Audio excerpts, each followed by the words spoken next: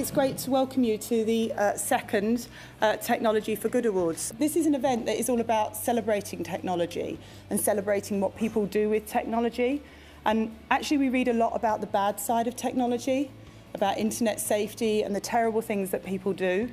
And actually today is about really thinking about the really positive benefits of technology. A huge thank you to BT for the part that you have played in helping us build on these awards. You are an enthusiastic and generous partner. We have been around for more than 25 years and we've seen some amazing changes.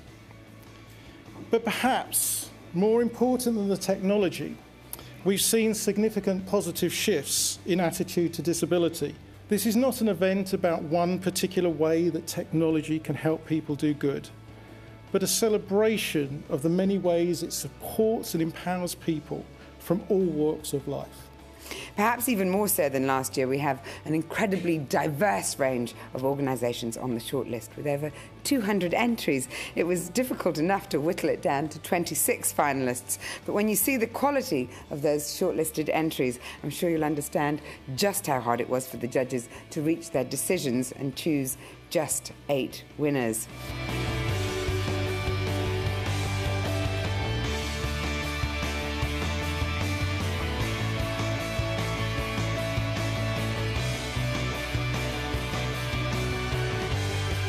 And the winner of the Digital Fundraising Award is Child's Eye Foundation.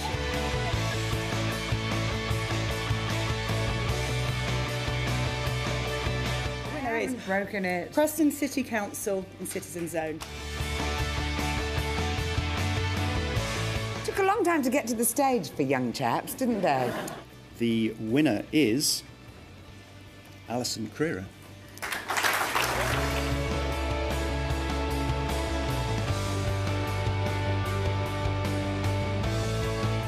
I am delighted to accept this award as recognition for all the truly great things that disabled people can achieve when technology has given them the chance to shine.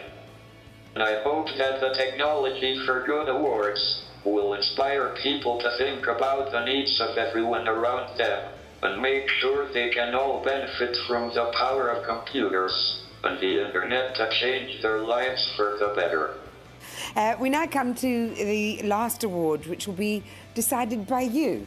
So we've already heard a little bit about each of the winners during part 1, but as the Technology4Good Awards are very much about learning from what others are doing, we're now going to take the opportunity to find out more about the winners. People like to hear from people that live next door to them, learn who lives next door to them, learn about who makes up our city, and that's really who makes up Radio Free Brighton, and we just love it to bits. Please listen.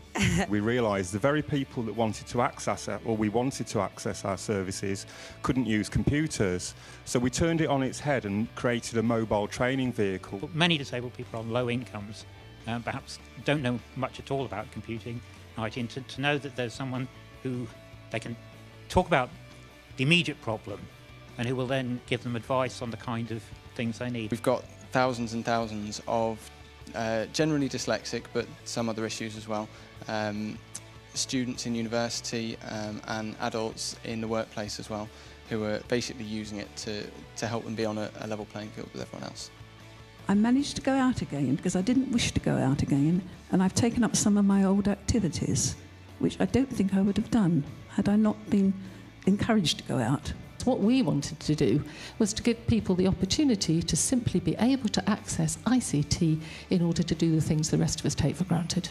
We're very keen to shift the power balance in humanitarian response away from a one-way communication to a two-way communication, and really giving communities a voice. Child's Eye is a charity based in Uganda. It's a UK charity, but it's based in Uganda. In Uganda, thousands of children are abandoned or orphaned every year, and we're using technology as a way of gathering a community together in order to get our message out. As a result, we have a huge network of really talented people who give their time, money and love. What it does is it's going to pick up how quickly you're waving your glow stick. The more you like it, the more vigorously you vote for it.